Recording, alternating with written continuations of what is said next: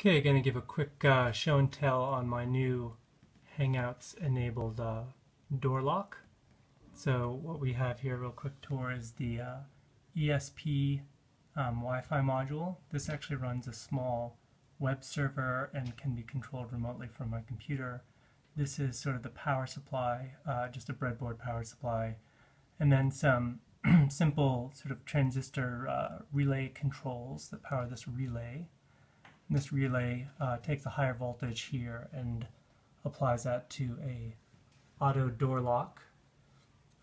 There's also a wire that goes up to a indicator light. So the way it works is time to join a hangout. Join the hangout, and the lock automatically locks. Indicator light is on. And when the door is closed, this prevents the door from opening.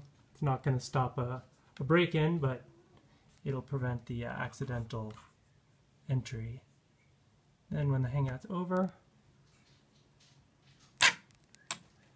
unlocks the door. One more time, join the hangout, lock, and light. Leave the hangout, unlocked, and the light is off. So no more accidental barge-ins from the kid during meetings. Coolo, bye.